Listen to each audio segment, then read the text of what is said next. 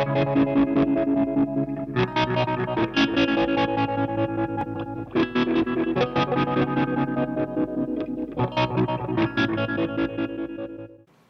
everyone. Recently bought a DDS signal generator from eBay for about $20. It was just a cheap one, and I'm going to show you what sort of waveforms we can get out of it in a moment. But first I just want to talk about a problem that I actually had. On the listing it actually said that you can use anywhere from 9 to 12 volts to power the device, but I don't know if it was such a good idea saying that you can use up to 12 volts, because this thing actually has a charge pump on the board. If you take the LCD off the front, it's just this LCD is just socketed, you can just pull it out. And then underneath, you can see that chip there is actually the charge pump, and it's actually in a socket too. I don't know if they expect this thing's going to burn out quickly, but they've actually put it in a socket, which was convenient for me because mine actually did burn out. I used a 12 volt power pack on the input, and the charge pump burnt out. So I had to replace it, and I used a TC1044, the low noise TC1044 in its place, and it started working again. Somewhere along the line of the fault, it also knocked out the 5 volt voltage regulator, but I had a lot of those on hand because they're used with the PT2399 delay chip, so I had some of those handy, and I just whacked one in and it started working again. So yeah, if you buy one, just watch out for this problem with the supply voltage. I wouldn't use 12 volts. I don't think it's a good idea. I'd use 9 volts just to be safe, because these charge pumps, they do not like over voltage, and if your 12 volt power pack is 12.1 volts, it'll probably kill it. So yeah, this is just something to look out for if you do actually get one. So let's have a look at what signal you can get out of this thing. You know how clean it is and what they look like. So first up, we've got a 100 Hz sine wave. And it looks a bit fuzzy. It's about it's 1 volt division, so you can see down here it's about 4.3 volts, 4.3 volts peak to peak. And if we increase and decrease the amplitude, you'll notice that the noise increases significantly at a certain part of the amplitude swing. So if we go up, it sort of stays about the same. If we go back, you'll notice that at one particular point the noise starts to get quite noisy right about there. Look at that. It just increases quite significantly, and it's actually down the lower end that it increases. It's pretty much unusable underneath about, yeah, you can see it just got a lot skinnier there. It's strange. I'm not quite sure why it's doing that. If it's got something to do with me changing the charge pump, I can't see why the charge pump would have anything to do with it, because this TC1044 is a quiet charge pump. It's got the low noise option, so it should be pretty much equivalent to what was in there or to start off with. And it's not coming from the power either, because I've got the battery plugged in. So it gets kind of really noisy there. I'll just change the voltage per division the other way.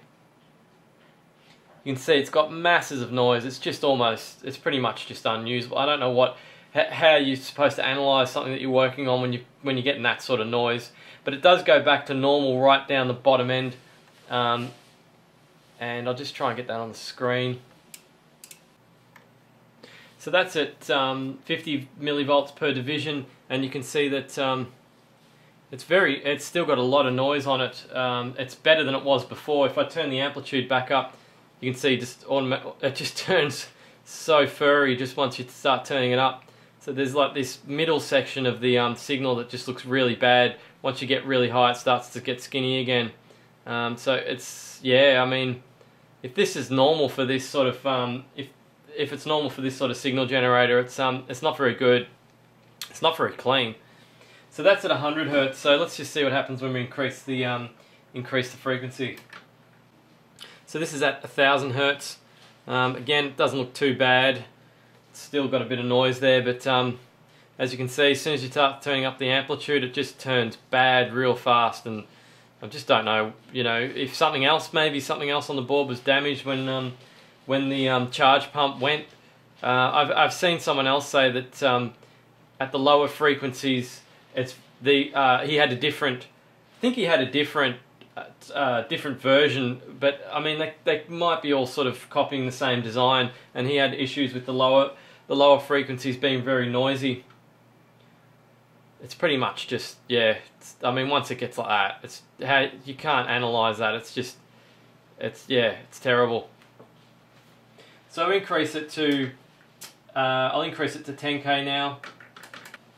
And again, you can see, you know, it sort of, I don't know, probably maybe acceptable there. At least you got some sort of basic sort of sine wave shape instead of this woolly thing that appears. But again, you turn it up and it goes bad. If you're going to use it for higher voltage stuff, you might be all right.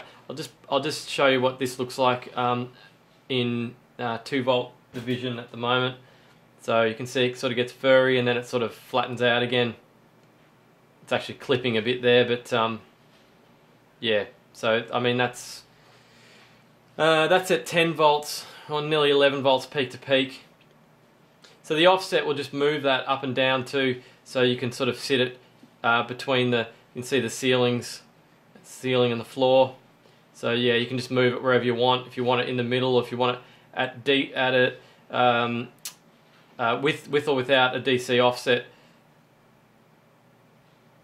So we'll just check out what the high frequency signal looks like and see if that's any better. So this is at 1 megahertz, and it's got a serious amount of over and undershoot. I don't know, I think this might be normal for a DDS signal generator, particularly a cheap one. I suppose you're going to get issues like that, and I don't know if it would be a problem for you or not, if whatever reason you need a high frequency signal generator for. I don't do high frequency stuff, I actually do audio stuff with the guitar pedals and things, so I was more interested in a small signal, a small sort of maybe 500 millivolt 1K sort of signal, but this thing kind of fails at doing that. So after I had issues with the signal generator, I looked into finding a signal generator from somewhere else, and I downloaded a program for my Android mobile phone called Signal Generator, and it can actually output up to 450 millivolts, which is okay for the sort of testing that I'm doing with guitar pedals. It's probably approximately around where you'd need it for a guitar signal, from what I know so far it would be.